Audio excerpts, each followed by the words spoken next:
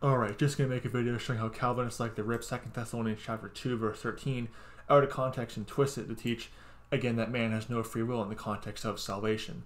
So let's actually look at the text and see what's going on in context and comparing scripture with scripture, because every cult will always base doctrine off obscure verses taken out of context, and they will not compare scripture with scripture or cross-reference what's going on, cross-reference scripture.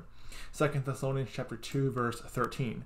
But we are bound to give thanks always to God for you, brethren, beloved of the Lord, because God hath from the beginning chosen you to salvation through sanctification of the Spirit and belief of the truth.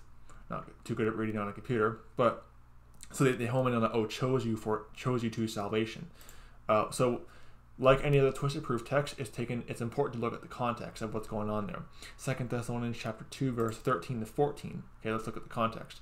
But we are bound to give thanks always to God for you, brethren, beloved of the Lord, because God hath from the beginning chosen you to salvation through sanctification of the Spirit and belief of the truth, whereunto he called you by our gospel to the obtaining of the glory of our Lord Jesus Christ. So notice a couple things there. Notice the key wording in verse 14. To the obtaining of the glory of our Lord Jesus Christ. Compare this with Romans chapter 8 verse 11 and Romans chapter 8 verse 23 and 25. 23 to 25. I do apologize. Romans chapter 8. Running on some lack of sleep, so just bear with me. Romans chapter 8 verse 11. But if the spirit of him that raised up Jesus from the dead dwell in you, he that raised up Christ from the dead shall also quicken your mortal bodies by his Spirit that dwelleth in you. Romans chapter 8 verse 23 to 25. And not only they, but ourselves also, which have the first fruits of the Spirit, even we ourselves groan within ourselves, waiting for the adoption, to wit, the redemption of our body. For we are saved by hope, but hope that is seen is not hope. For what a man seeth, why doth he yet hope for? But if we hope for that we see not, then do we with patience wait for it. What's it talking about? What's it? Well, it's talking about the rapture, the redemption of our corrupt bodies of flesh, our corrupt bodies of sin. It's that simple. So notice how it's talking about when God saves you, your eternal salvation, your eternal destination is fixed. I'll put it that way. You can also compare this with Ephesians chapter 2 verse 6, which says, yeah, you're seated in heavenly places at salvation. So if you're saved, you're already seated in heavenly places. Also with John 14 verse 2 to 3, where Jesus says he's preparing a mansion for you in heaven.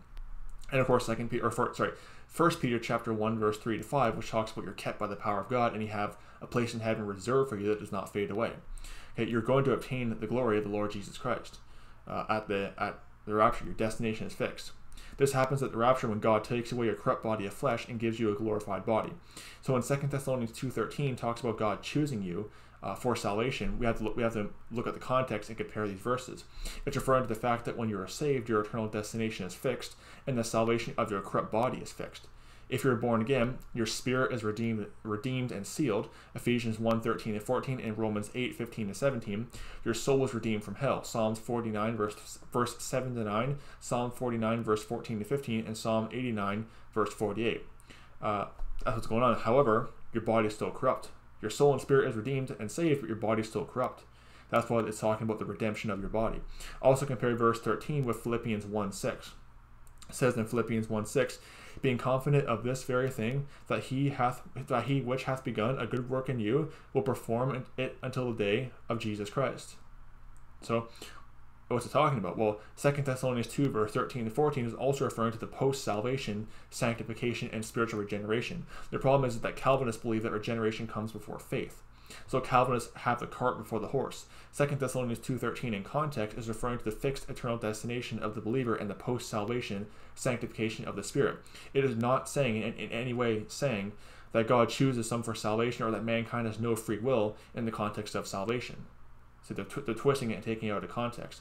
So just yet another one of the proof texts they like using that is taken out of context and twisted, and they do not cross-reference scripture to see what's going on. Whenever someone gives you a verse that is obscure and isolated, you have to look at the surrounding verses and see what's going on, and also cross-reference. Because a cult leader will always rip obscure verses here and there. They'll isolate one or two verses and base doctrine off that, which is what Calvinism does. So don't be deceived by Calvinism. May the grace of our Lord Jesus Christ be with all the brethren. Goodbye.